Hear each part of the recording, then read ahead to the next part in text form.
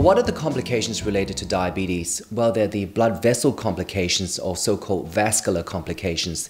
These include heart attacks and strokes where there's narrowing and damage to the arteries supplying blood to the brain and the blood vessels around the heart.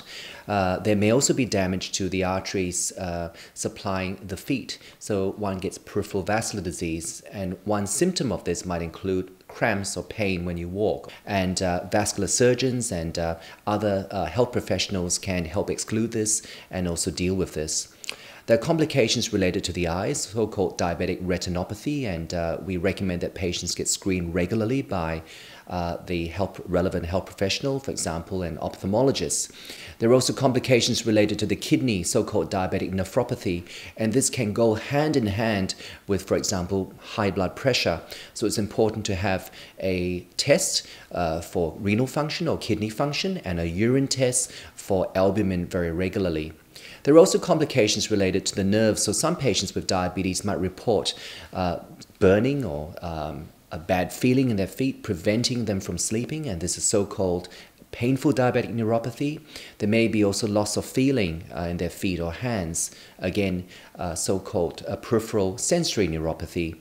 There may be also nerve damage to the internal organs, for example, the stomach, so that the stomach doesn't empty properly, so-called diabetic gastroparesis. On the other hand, there may be so-called diabetic diarrhea, where patients get profuse diarrhea.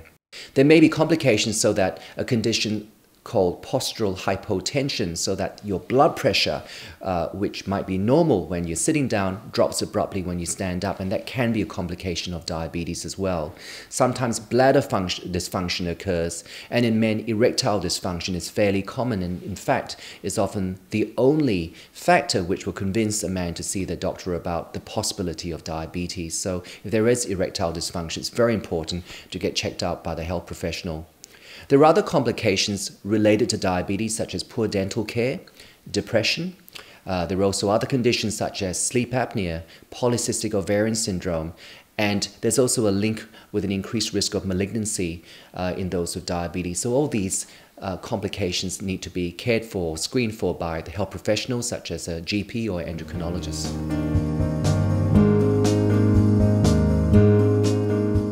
Are there red flags? Well, if someone's on medications for diabetes, particularly insulin or a group of medications called sulfonylureas, the blood sugar levels might be low or blood glucose levels might be low, and these are red flag to either modify the medication, work out why that hypoglycemia has occurred or low blood sugar level has occurred, and see their GP, diabetes nurse educator, or their endocrinologist about it. On the other hand, if the blood glucose levels are high and you have excessive thirst or you're passing a lot of urine, that again is a sign that there's something wrong and that you need to see your health professional straight away.